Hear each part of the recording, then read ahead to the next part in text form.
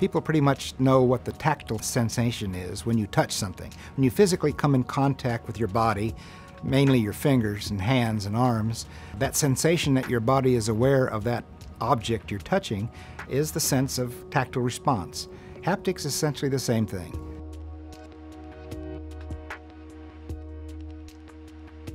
We'll be demonstrating 4 haptic controllers that we've devised, and they came up through essentially 4 intern projects this summer. One is we call the claw, and it essentially simulates the sense of grasp. I can reach out and actually pick things up, and I have the sense that it's a hard object or a soft object. So with the claw device, I can just extend my index finger and actually feel that I've touched a virtual table where the table doesn't exist, and I can kind of explore the contours of the cable.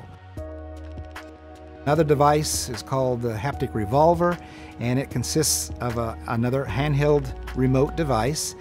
It has a drum on it with various real textures. As in the poker example, I can feel the felt table, I can feel the card, plastic card, and I can feel the poker chip and the edge of the poker chip. Yet another device is called Haptic Links. The Links project will actually join the 2 haptic controllers mechanically.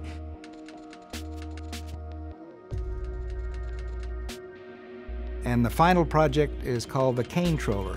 We thought, gosh, wouldn't it be nice if we could offer a blind person or a visually impaired person the sense of VR, such as it is for them.